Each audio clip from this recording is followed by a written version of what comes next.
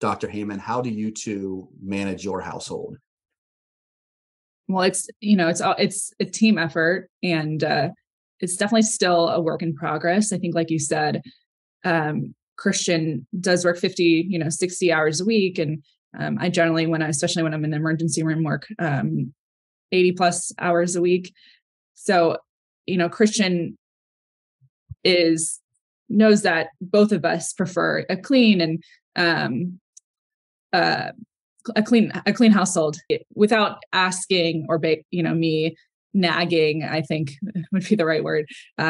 Just keeps it clean, takes the time to in the morning or in the middle of the day when he has time off or doesn't have a meeting, we'll make sure things are clean and tidy, and cooks me meals, because most days when I work from 8 a.m. to 8 p.m. or 8 p.m. to 8 a.m. I am so exhausted I kind of melt on the couch, and having a household that is clean and having a meal that's prepared, I mean, I that's just a game changer for me. And I say even though my job is very stressful, and I think majority of residents across the country are pretty burnt out and find themselves unhappy a lot of the time, because I have such a strong and supportive husband and have a household that I feel like safe and warm, and I can come and talk with him and he will listen.